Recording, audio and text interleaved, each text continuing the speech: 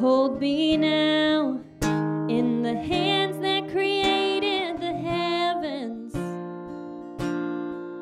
Find me now where the grace runs as deep as your scars. You pulled me from the clay. You set me on a rock, called me by your name, and made my heart whole again. Lifted up in my knees, now it's all for your glory, that I might stand with more reasons to sing than to fear. You pulled me from the clay. You set me on a rock, called me by your name, and made my heart whole again. So here I stand, high in surrender. I need you now. Hold my heart now and forever. My soul cries out. Once I was broken, but you love my whole heart through. Sin has no hold on me, 'cause your grace holds me now. And that grace owns the ground where the grave did, where all my shame remains, left for dead in your wake. You crashed those age-old gates. You left no stone unturned. You stepped out of that grave, shouldered me all the way. So here I stand, high in surrender. I need you now. Hold my heart now and forever. My soul cries out, 'cause once I was broken, but you love my whole heart through. Sin has no hold on me, 'cause your grace holds me now. Healed and forgiven. Look where my chains are now. Death has no hold on me, 'cause your grace holds that ground. And your grace holds me now. Your grace holds me now. Your grace holds me now. Your grace holds me now. So here I stand, high in surrender. I need you now. Hold my heart now and forever. My soul cries out, 'cause once I was broken, but you love my whole heart through. Sin has no hold on me, 'cause your grace holds me now. Healed and forgiven. Look where my chains are now. Death has no hold on me, 'cause your grace holds that ground. And your grace holds me now. And your grace holds me now. Grace holds me now. Your grace holds me now.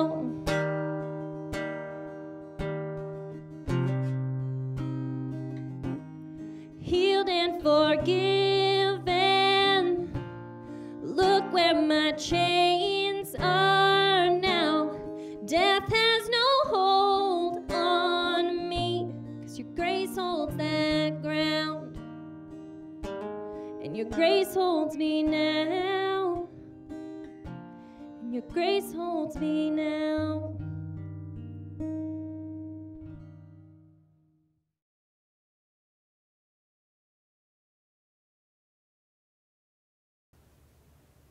Good morning, everyone. Welcome to worship. We are so glad that you are joining us, worshiping from your home as we worship here. A few announcements this morning. Join us tonight for worship on the lawn, on the north lawn, right behind me at 6:30. If there is a weather situation, we will put it on social media and on our website by 5 p.m. if there is a cancellation. So be ready for that. Also want to invite you to join us in our next round of online community groups. Our groups over the summer were spectacular. God was moving in those groups, strengthening faith, encouraging us through relationships, and drawing us closer to Him. We'd love for you, if you've not yet joined a group, to do so. You can visit our website to do that, and there'll be more information coming in the coming weeks. Also on our website, you can sign up for and learn about Pastor Randy's Zoom Bible study. He'll start on the 16th at 8 p.m., focusing on the fundamentals of our faith and how we can defend them. If anyone asks us, it's called Weighing the Evidence for Our Faith. I encourage you to look at that. Also, we're going to be sharing more information about our protocol for indoor worship that starts on the 13th. So that's next Sunday at our 8:30 service. We are going to continue this live stream at 10 o'clock. As well as live streaming the 8:30 service and drive-up communion. So all of those things will continue. We're just going to start also having people in the room for that 8:30 service. So for this service, we encourage you to use the chat room to let us know where you are and how we can continue to pray for you throughout the week and as we live out our lives of faith together. But let's go ahead and continue with an opening prayer. Gracious God, Heavenly Father, we invite you into this space as we gather to worship you. We may be scattered across the community and indeed across the world, but we're united in faith. We pray that you would draw us deeply into our worship today and inspire us through your word. Fill us with your spirit. We pray this, God, in Jesus' name. Amen. Amen.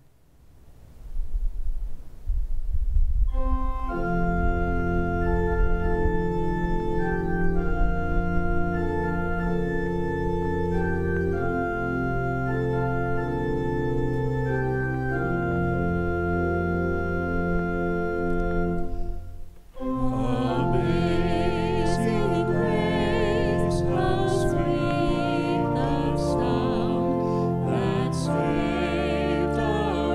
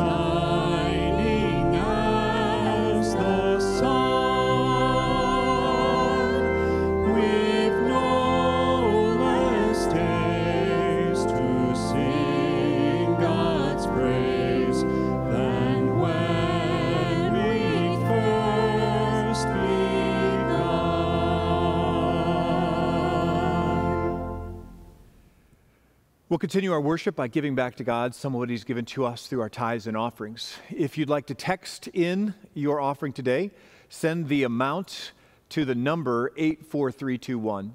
You can also edit and update or start online giving by going to our website, fullifeinchrist.org/offering, or bring by your offering or mail it to 111 West Olive in Arlington Heights, 60004. Friends, would you take a moment now and share with those people you're worshiping with, or think about on your own, when have you ever felt truly alone?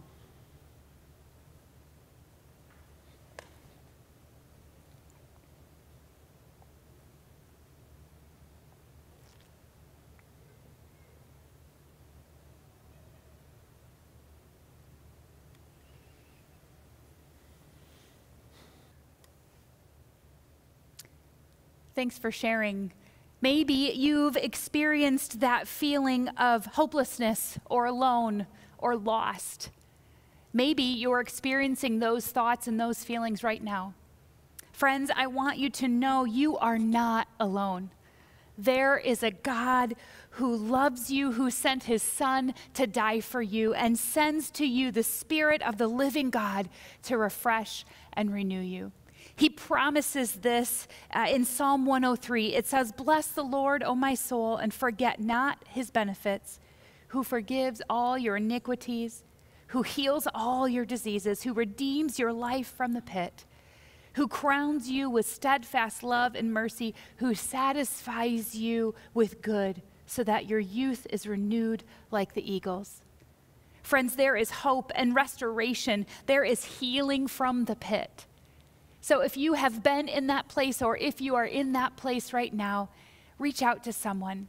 Let them know. You can also go to our website, fullifeinchrist.org, and there you can find some resources on suicide or depression, ways to help you and ways that you can reach out. Let's continue in our time of worship to now as we think about times where we have been alone. Let's hear from God's word, the Bible reading, Job chapter 3, read today by Bob Kowal. Good morning. Today's reading is from the book of Job, the English Standard Version, chapter 3, verses 1 to 7 and verses 11 to 13. After this, Job opened his mouth and cursed the day of his birth. And Job said, "Let the day perish on which I was born, and the night that said, a man is conceived. Let that day be darkness. May God above not seek it, nor light shine upon it. Let gloom and deep darkness claim it. Let clouds dwell upon it. Let the blackness of the day terrify it. That night let thick darkness seize it. Let it not rejoice among the days of the year. Let it not come into the number of the months. Behold, let that night be barren. Let no joyful cry enter it. Why did I not die at birth, come out from the womb and expire? Why did the knees receive me? Or why the breasts that I should nurse? For then I would have lain down and been quiet.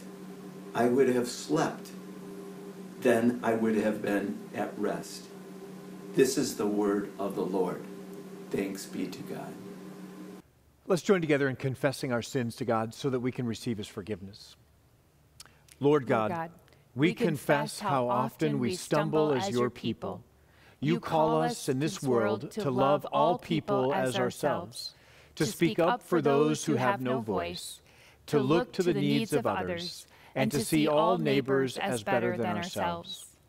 Yet we acknowledge that we have been more lethargic than listening, callous than compassionate, judgmental than just, selfish than serving. Forgive our sins and work in us by your Holy Spirit to do justice, to love kindness, and to walk humbly with you. In Jesus' name we pray. Amen. God hears and answers your prayers, and He declares you His love and that you are forgiven.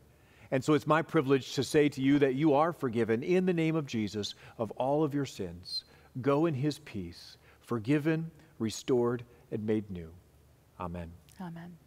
Let's continue now with our next song, Good, Good Father.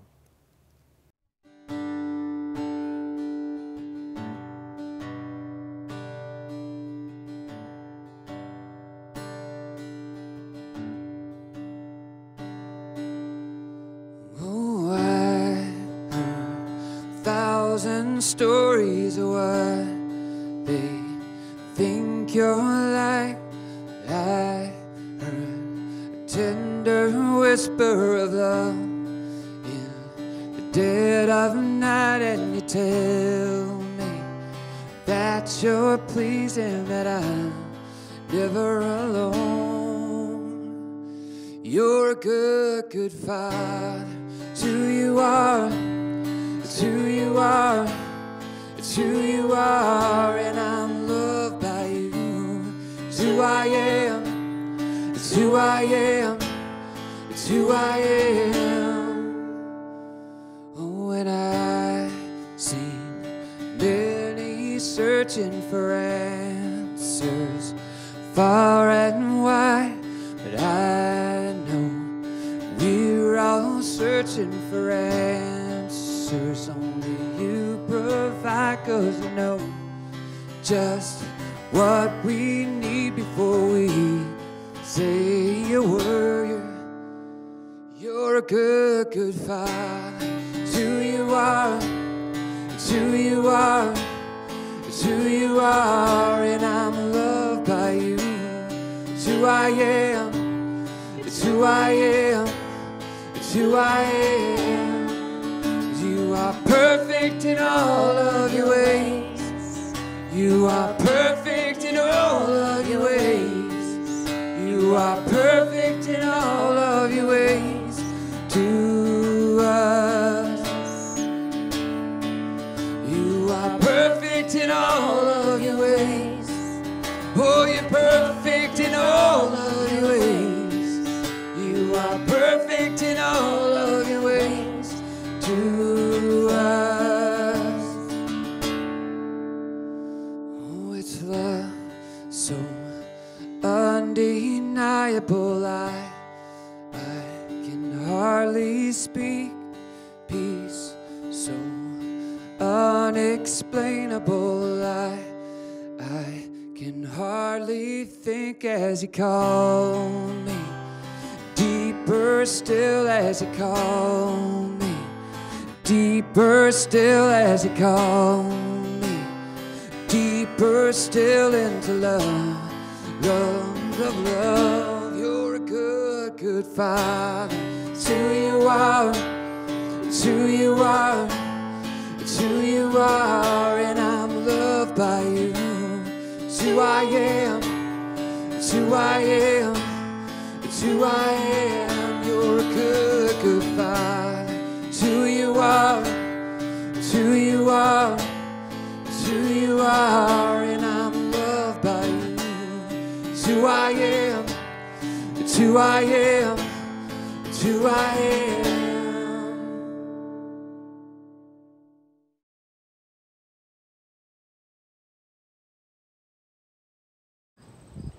Hi, friends. I really need your help today. I lost my sheep and I can't find him.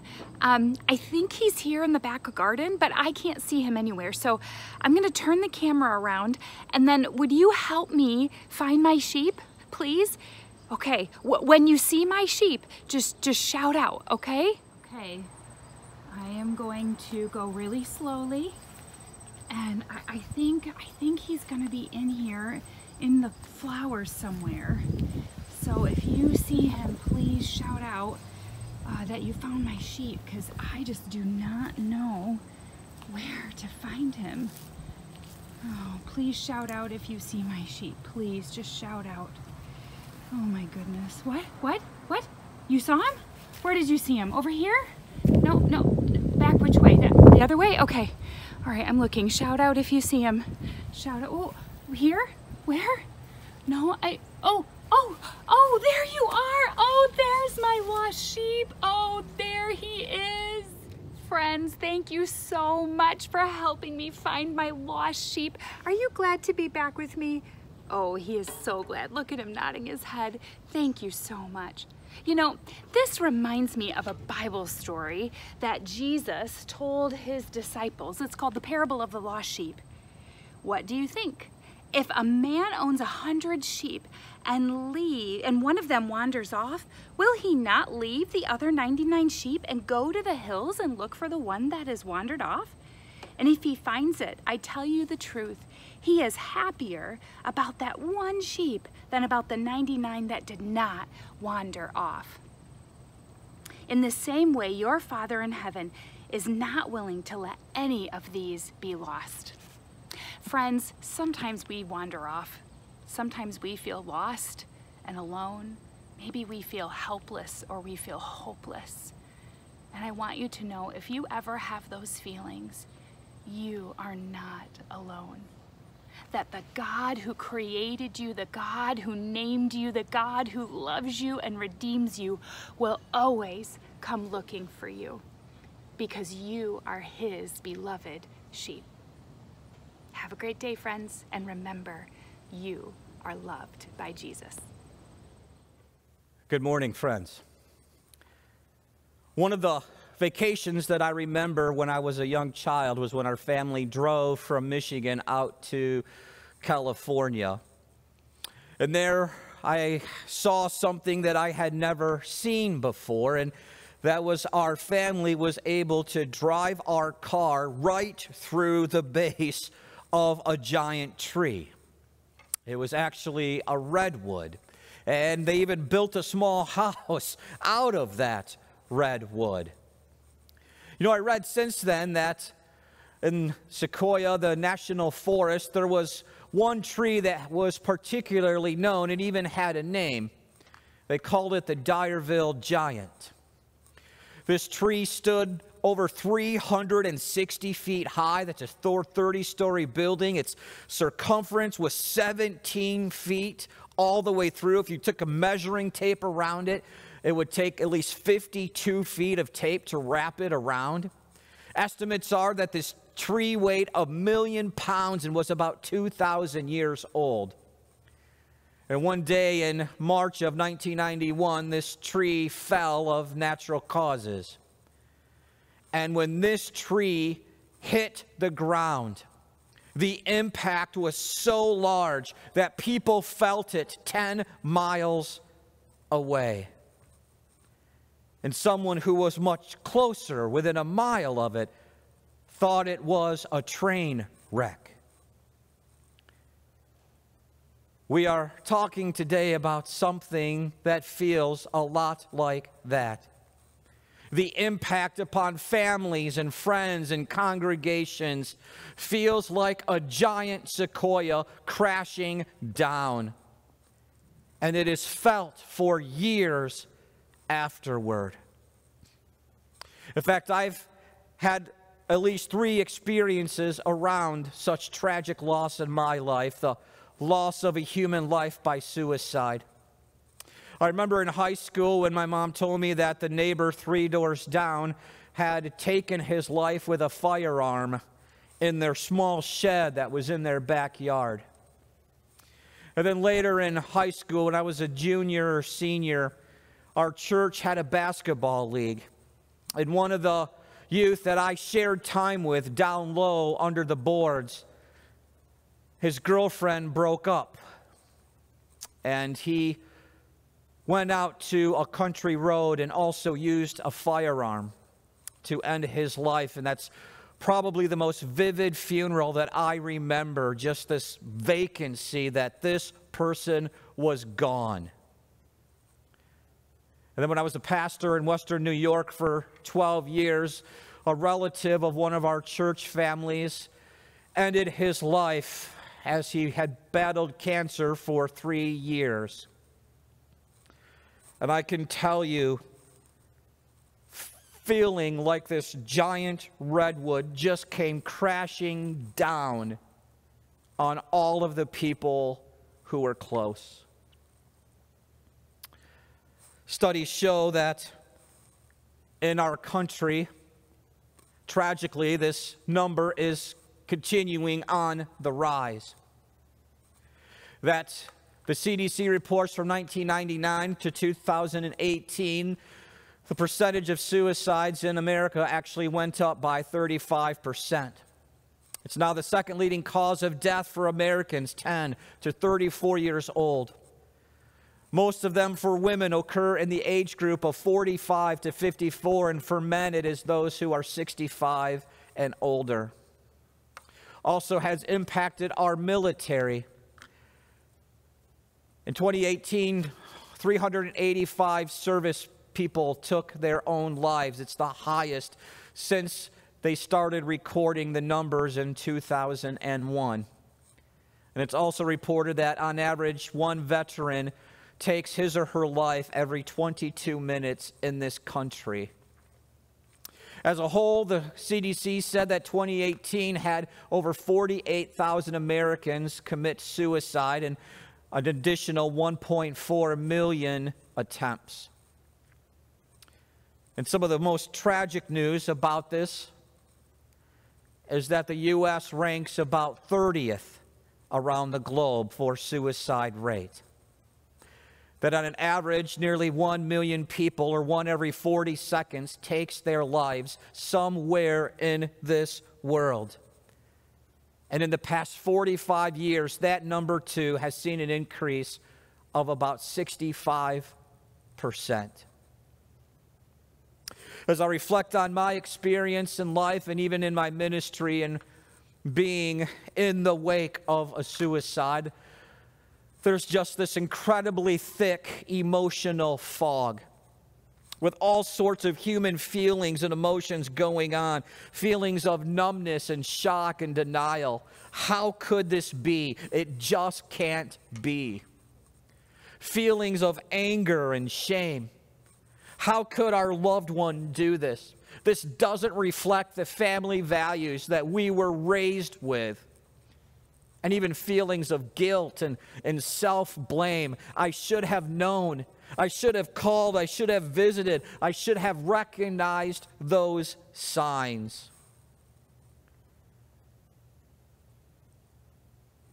Suicide is another curve that we need to flatten.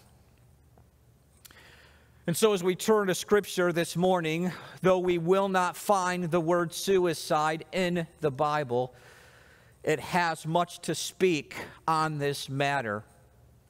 In fact, the Bible clearly records 6 different suicides. Abimelech was wounded in war, and he ordered his armor bearer to thrust him with his sword. King Saul, when he was wounded in war, fell upon his sword, and then his armor bearer also fell upon his sword. Ahithophel hung himself when Absalom did not listen to his counsel.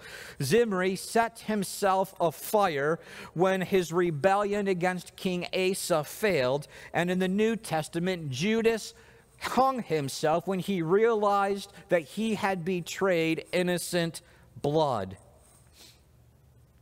As Ecclesiastes says, there is no new sin under the sun.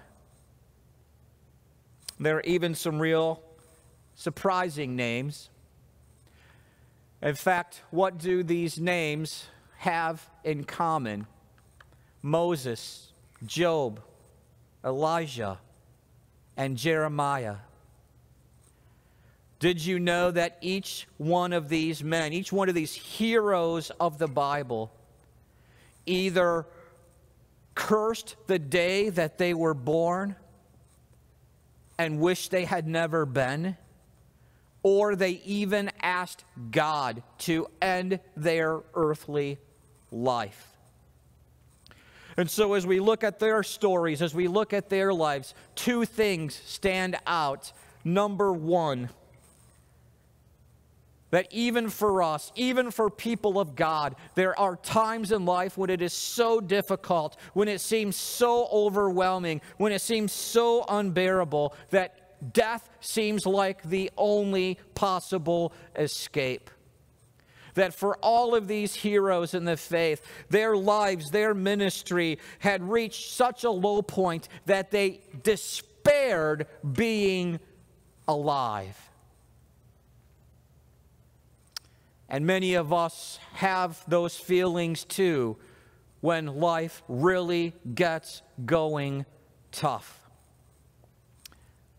But the second thing that their lives, their stories give witness to is this: that in their darkest moments, each one of them turned to the Lord his God and cried out. And God answered every single one of them and gave them exactly what they needed for them to persevere under trial. When Moses cried to God and asked him to end his life, God raised up 70 other leaders to help Moses carry the load of those grumpy, complaining Israelites. When Job cried out to the Lord from his distress, God used it to draw him into a deeper and more whole understanding of who his God was. When Elijah cried out to the Lord to end his life, God sent an angel who gave Elijah food and gave him drink and gave him the rest he needed so that he had the strength for the journey. And when Jeremiah called out to the Lord from his despair, God invited Jeremiah to leave his wasteland of doubt and to trust in him. Though these faced great trials, endured hardships and injustices, every one of them, with the help of God, fought the good fight of the faith. They kept their faith, and they received the crown of eternal life. Here's what I want us to learn.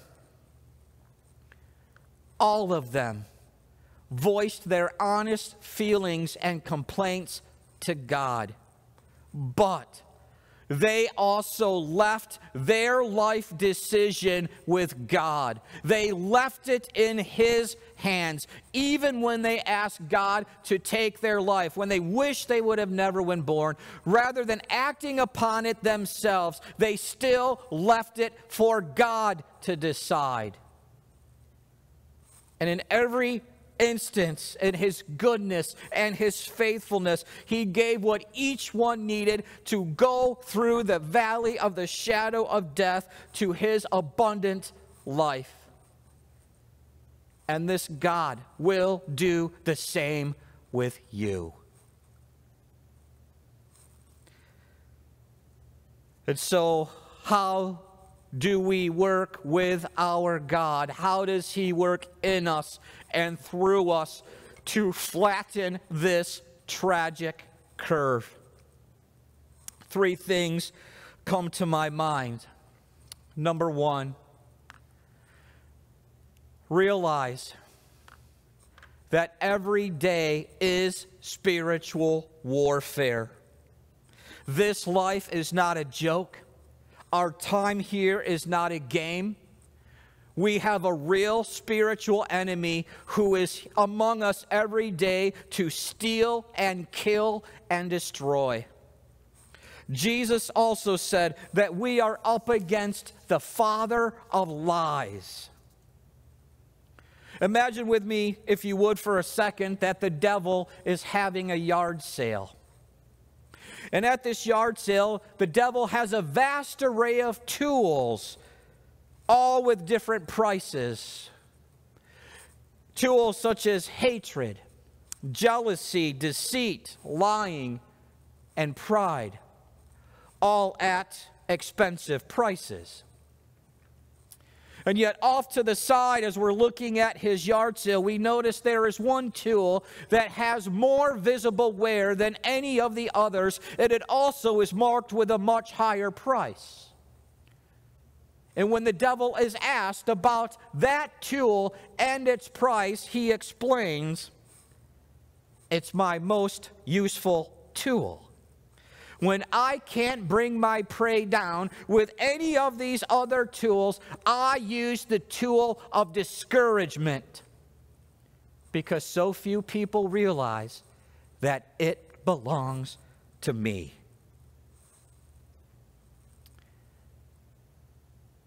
Martin Luther said this about suicide and spiritual warfare.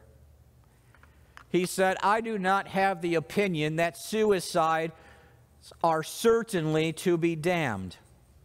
My reason is that they do not wish to kill themselves, but are overcome by the power of the devil." What about you? Has Satan been working you over with one of his tools? Has he been filling your mind with his lies? Has he been beating you down in here?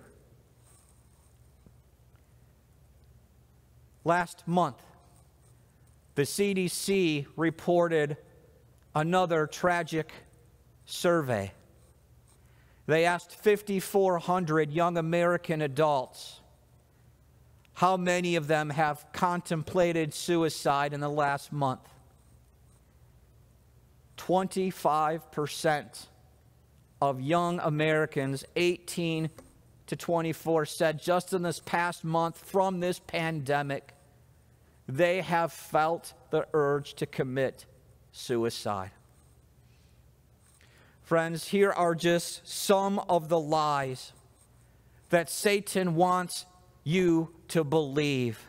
He wants you to buy into the lies such as not just it won't get better, but he wants you to believe no matter what you are in, it can't get any better. He wants you to believe that your situation is hopeless, and so are you. He wants you to believe that you have failed so many times in your life that you are a failure. He wants you to believe that you cannot be forgiven for that sin, that mess up, that mistake, especially the number of times that you have backslid into it. He wants you to believe that your family will be too embarrassed of you when they find out. He wants you to believe that it is more than you can ever face or handle. And he wants you to look at yourself and say that you and your life are simply worthless.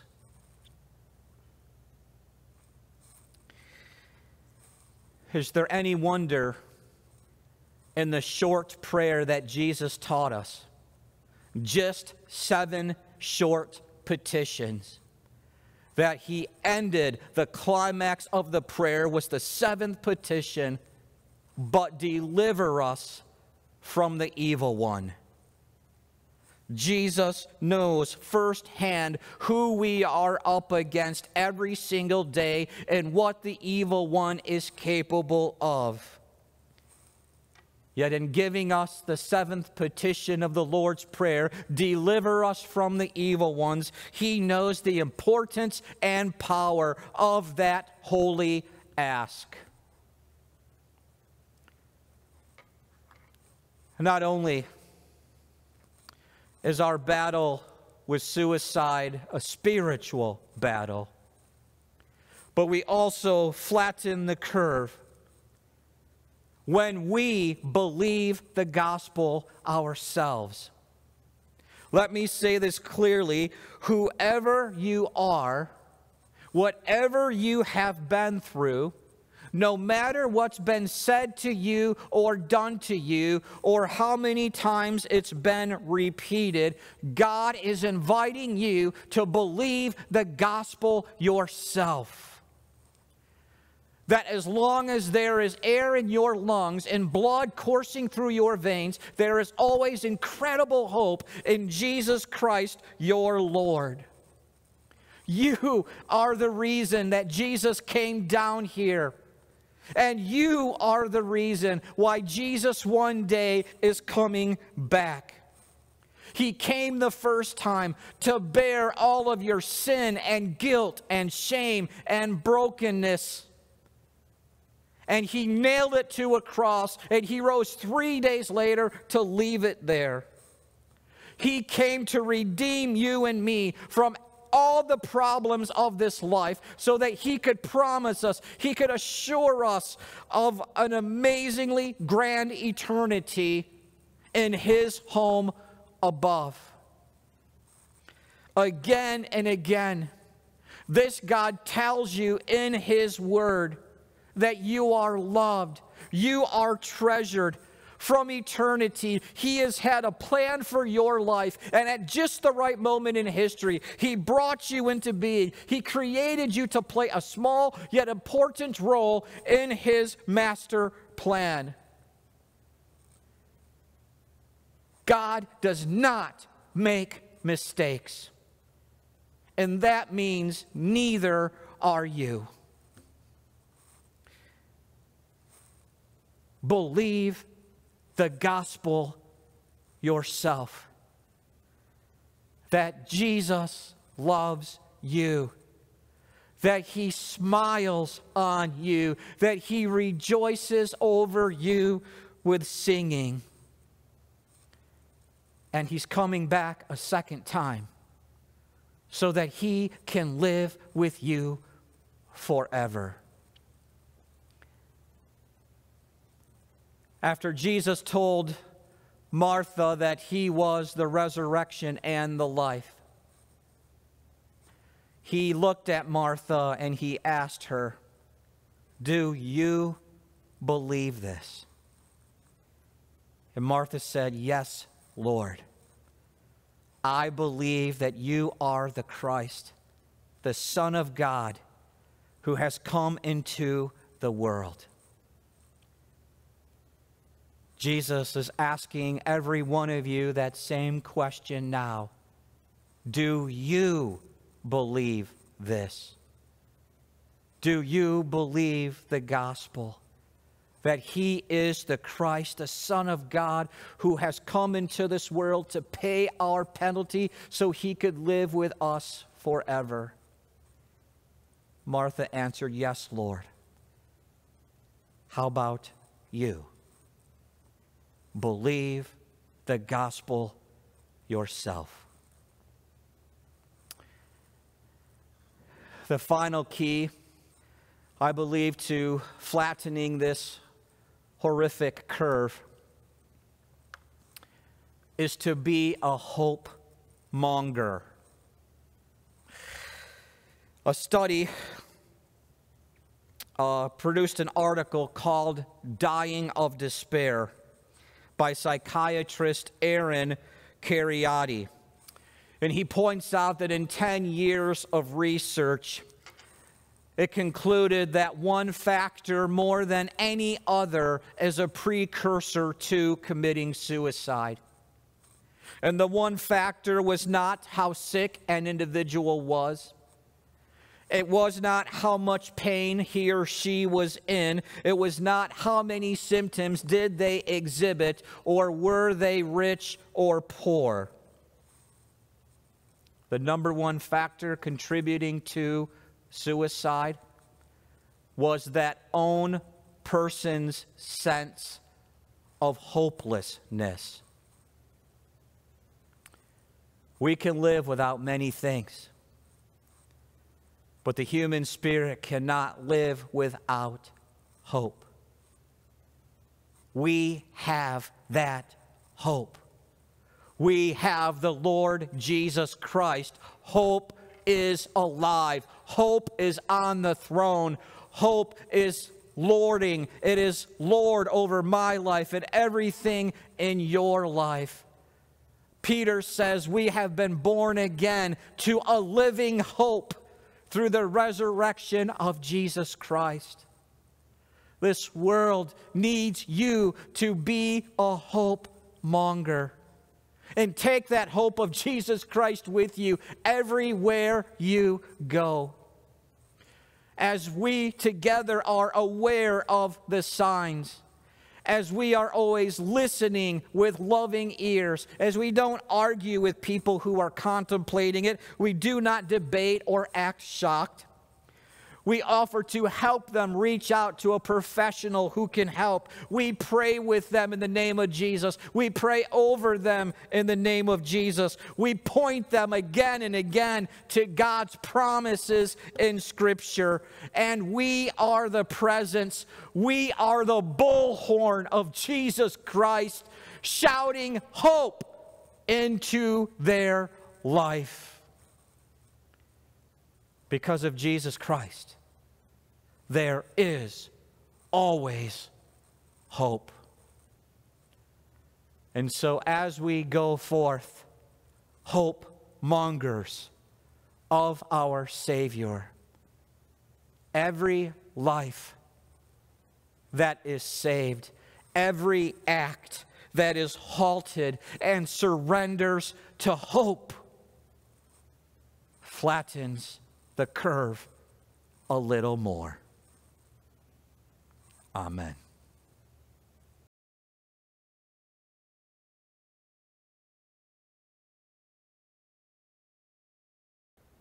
Let us pray. Gracious God, we give you thanks for the opportunity we have to gather and worship you. We thank you for the ways in which you have blessed us a wonderful summer season, even though different because of COVID. We thank you for bringing us to this day and pray that as we gather with family and friends, that you would bless our celebrations, you would bless our rest on this Labor Day weekend. And we pray that you would continue to draw us close together and close to you.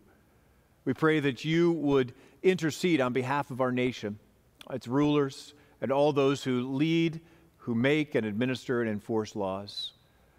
Bring peace and healing to those who are struggling, especially those dealing with the thought of suicide. We pray that you would let them know that they're not alone and that you can give them victory over this as well, and that you choose to do so through the connections we have with one another in community. God, we pray for those who are grieving the loss of loved ones who have died by suicide, that you would remind them that you are victorious even over this, and that you would comfort them in their sorrow. We pray for healing for those who are sick, protection for those who are in harm's way, and we pray your blessing upon all people everywhere. In all of these we pray in Jesus' name. Amen. Let's join together in the Lord's Prayer. Our Father, who art in heaven, hallowed be thy name. Thy kingdom come, thy will be done, on earth as it is in heaven. Give us this day our daily bread, and forgive us our trespasses, as we forgive those who trespass against us. And lead us not into temptation, but deliver us from evil. For thine is the kingdom, and the power, and the glory, forever and ever. Amen.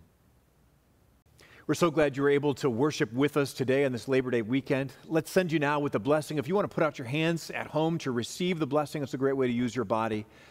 The Lord bless you and keep you. The Lord make his face shine on you and be gracious to you. The Lord look upon you with favor and give you peace. Amen. Amen. Let's join together in one last song. I Am Jesus' Little Lamb, hymn 740.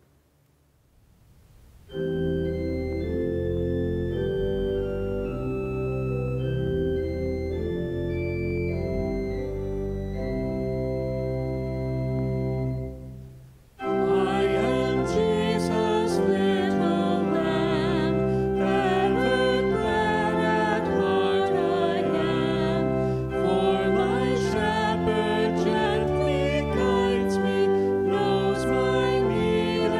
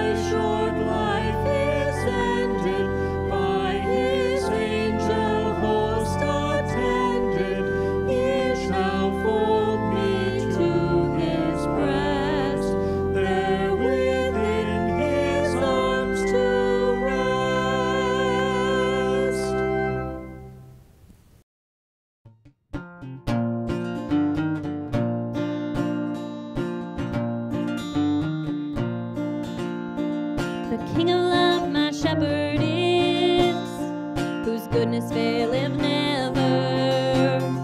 I'm nothing lack if I am his, and he is mine forever. And he is mine forever. Where streams of living water flow, my ransom soul he leadeth. And where the verdant pastures grow, with food celestial feedeth.